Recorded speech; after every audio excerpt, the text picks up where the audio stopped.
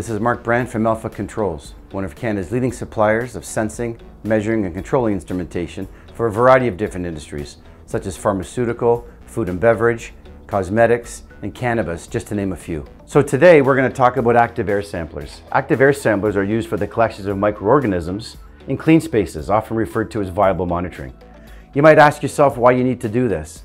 Well, depending on the industry, you might be required to do this type of testing by the regulatory agencies such as FDA or Health Canada. So to achieve an active air sample, an agar plate is placed in the unit and the sample is drawn. Once the sample is complete, the plate's removed, incubated, and inspected for any growth.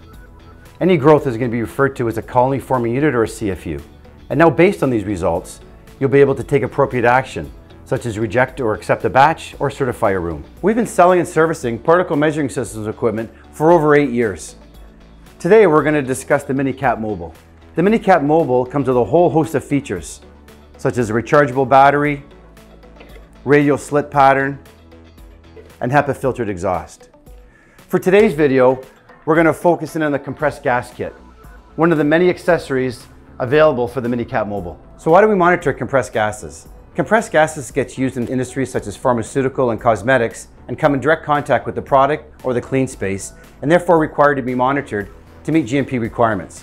The MiniCapt Mobile, along with the compressed gas kit, is a great tool to monitor your compressed gases. Taking a sample is very simple. First of all, you need to connect the compressed gas kit onto the MiniCapt Mobile, which we've already done here, and then make sure you connect it to your compressed gas line.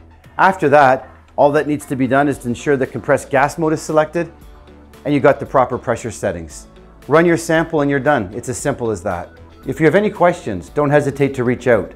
And don't forget to subscribe to our YouTube channel so you don't miss any of our upcoming videos. Thanks for watching, and I'll see you on the next episode of Brands.